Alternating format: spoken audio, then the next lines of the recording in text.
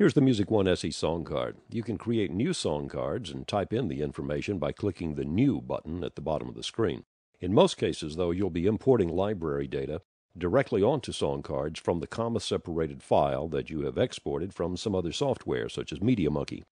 The data on the card that we're looking at here was imported from a Live365.com station. Music One has a built-in function to import data directly from the locker system at Live365. The title, the Artist One field, the cart, the length, and the album title fields are all imported from MP3 tags. These other fields you'll need to click in manually if you want to. You don't necessarily need the data that's in every field.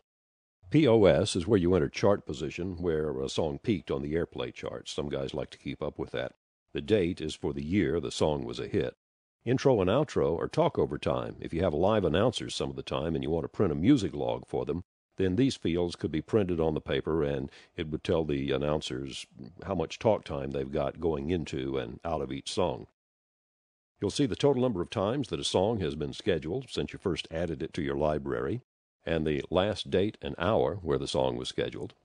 MP3 and other audio files don't have metadata fields for tagging of gender or tempo, so you have to click those in yourself.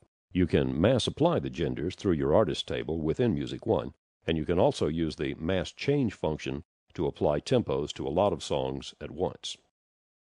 Sound codes are user-defined. There's another video where I talk about how to use sound codes. The cart field is very, very important. This is what goes into the playlist file that Music One makes for your automation system.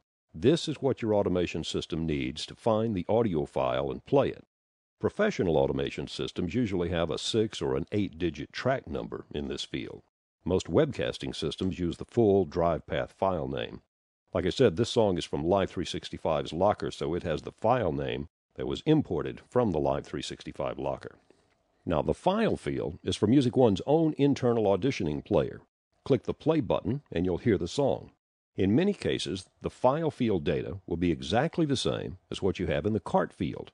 But if you have Music One on one machine and your automation and streaming system on another computer, you may have copies of the audio files in different folders on each of the two machines, so these two fields would not be the same.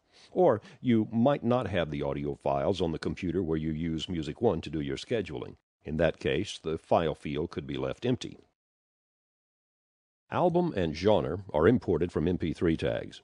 If that data is not available in your library export, if you don't have them on your MP3 tags in the metadata, then the fields will be empty and you can type the info in later if you want.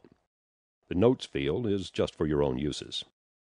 On the History tab, Music One will keep a running tally that'll tell you each category the song has been in, when you moved it into the category, and the total number of times the song played from within that category.